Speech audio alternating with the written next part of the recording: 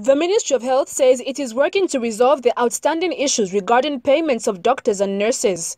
309 doctors have been crying out for their money after their appointment letters were wrongly dated by 5 months.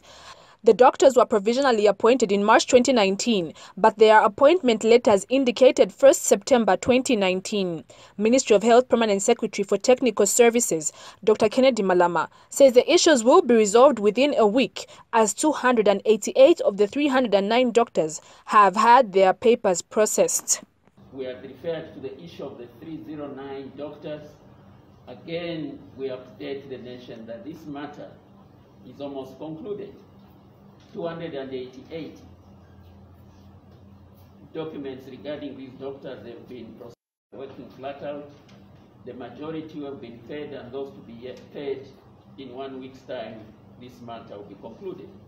So in summary, the heroes and the heroines in the health sector, the health workers, be rest assured as we fight COVID-19 and indeed continue providing routine essential health services, that these matters are receiving serious consideration by government.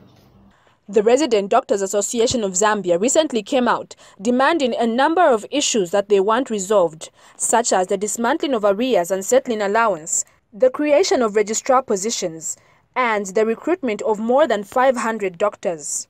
In a letter addressed to the Ministry of Health dated 11th May 2021 and signed by the association president, Dr. Brian Sampa, the association says if issues are not addressed by 30th May 2021, drastic measures will be taken.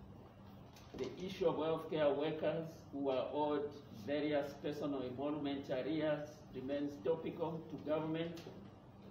This includes settling in allowances, salary arrears, gratuities, among others.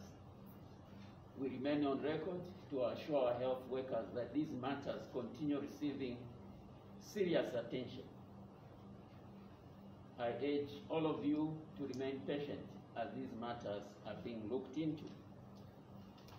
We have some of our doctors who have worked for a long time and they are owed gratuities. Be rest assured those matters are receiving attention. Virginia Chilongo, Movie TV News, Lusaka.